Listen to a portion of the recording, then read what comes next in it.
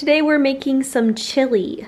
My husband and I absolutely love eating chili in the fall and winter months. It's just such a cozy, warm, delicious, hearty, and healthy food, and we absolutely love it. So here's what you need to make it. First of all, you need a pound of ground beef. You could also use ground chicken or ground turkey or something like that. Ours are in the shape of hamburger patties because we had them left over, but they're unseasoned. It's just ground beef that happens to be in circular patties.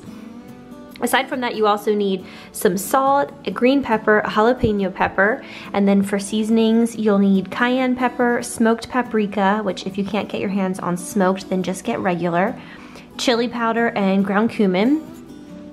Then you'll need 2 onions, and for the canned goods, you'll need 2 8-ounce cans of tomato sauce, a can of black beans, a can of kidney beans, and a can of Rotel, which I got the mild. You could also get the original or the spicy, depending on how hot you want this dish to be. So the first thing I'm gonna do is wash and chop my veggies.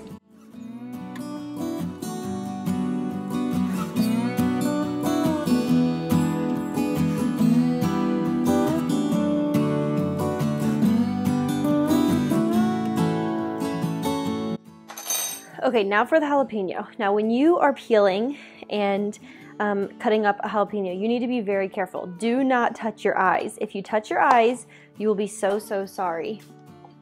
Riley, my husband, was making jalapeno poppers last year and accidentally touched his eyes in the process, and it was pretty much a nightmare. So what you're doing is you're cutting it in half, cutting off the top, cutting it in half, and then you're just getting all the insides out. All the seeds and ribs. Again, you don't have to do this. If you want all that spice, you're more than welcome to. I do not want all that spice, but if you want it, then keep it. Okay, now that you have your jalapeno done, you're just gonna do the same thing. I try to make these very finely diced pieces.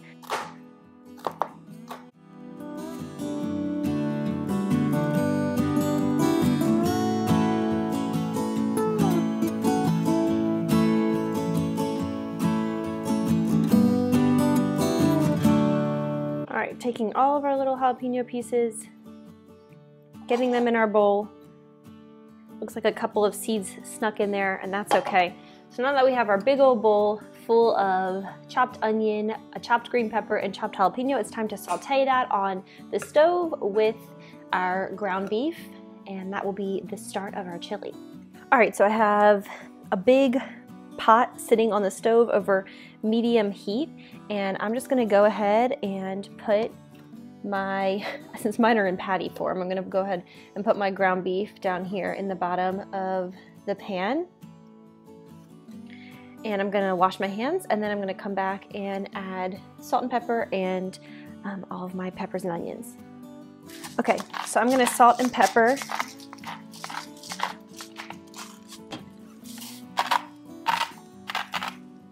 this ground beef.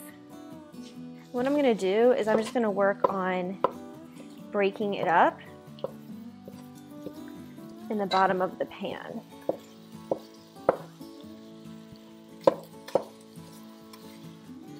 Now once you have your ground beef mostly broken up, what you're gonna do is add in your onion and pepper mixture. You don't wanna wait until your beef is all the way brown. You want them to cook together. That's what gives it that really delicious flavor. So once everything's in there, I like to salt and pepper the onions and peppers. And then you're just gonna mix everything up and let it saute together. Once it's good and mixed up, you can kind of let it sit and just kind of move it around every couple of, 30 seconds, every minute or two. You're just kind of wanting everything to saute. You want the meat to get brown and cooked, obviously, and you want your onions to get to a point where they're nice and soft. All right, everything's looking pretty much done here. Our onions are nice and soft and tender, so are the peppers.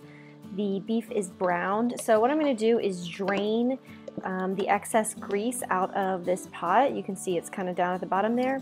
And then from there, I'm going to add the next set of ingredients.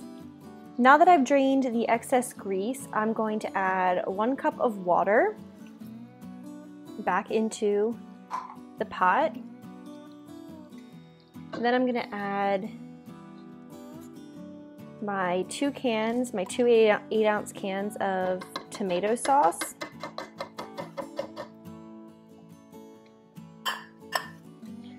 My can of Rotel. This one, like I said, is mild, but you could do spicy or the original, which is kind of in the middle. So let's get that going.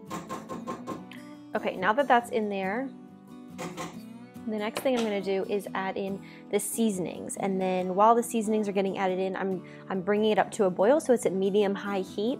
And once it gets up to a boil, I'm going to simmer it, add the beans, and cover it for a couple of hours, and that's the last step. So it really is super simple. So the first thing, the recipe calls for 2 tablespoons of cumin, but I really don't like cumin. It's just such a strong flavor, so I usually only add like a teaspoon. You can add however much sounds good to you. And then 2 tablespoons of chili powder, which is about what I have left in my chili powder, so I'm just gonna add all of it. And then smoked paprika, and I'm adding half a teaspoon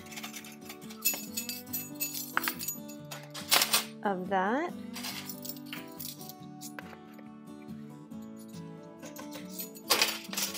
Gives it a really good smoky flavor. And then half a teaspoon of cayenne pepper.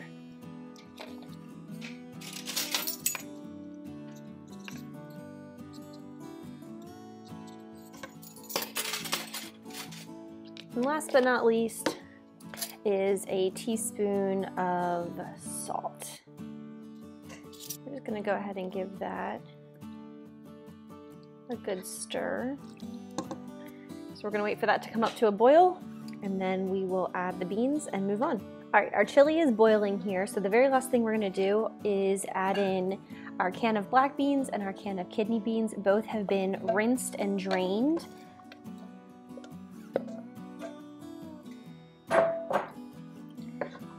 Gently fold these in.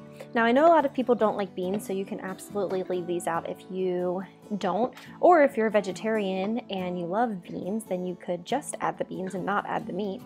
I actually am someone who does not particularly care for beans. They're definitely not one of my favorite foods. However, I think the flavors and the seasoning in this recipe are so good that I really like them in this recipe. Actually, it's one of the only things that I make where I add quite a lot of beans. Okay, so now that that is nice and folded in, I'm going to add a cover on and turn the heat down, way down to simmer, and I'm gonna let this simmer for 1 or 2 hours, and I will check back with you when it's time to spoon some out and eat it. All right, so our chili has been simmering for about 90 minutes. I did just crank the heat up a little bit because we're about to eat it and I want it to be piping hot, but you can see that all of our ingredients are nice and cooked and everything has just married together beautifully. So let's dish up a bowl.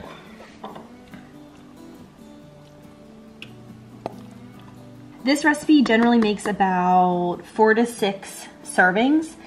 We have definitely doubled it before when we've had company over, so if you are having company over and you want to double it, you can. Now, you can put on top whatever you like. My husband likes diced onions, sometimes some people like sriracha, things like that. I like a sprinkle of cheddar cheese, a dollop of sour cream, and couple of Fritos for some crunch on top. And there you have it.